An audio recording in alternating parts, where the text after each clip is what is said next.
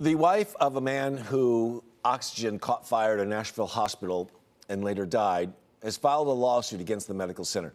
It was Thanksgiving 2022. Bobby Ray Stark was at TriStar Centennial Medical Center after a surgery.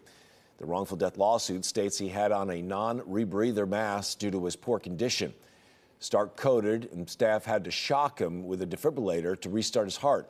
The lawsuit claims the staff did not properly apply electrode pads to his chest and did not stop the flow of oxygen, resulting in the spark when his heart was shocked. Stark suffered significant burns from that fire and died later that night.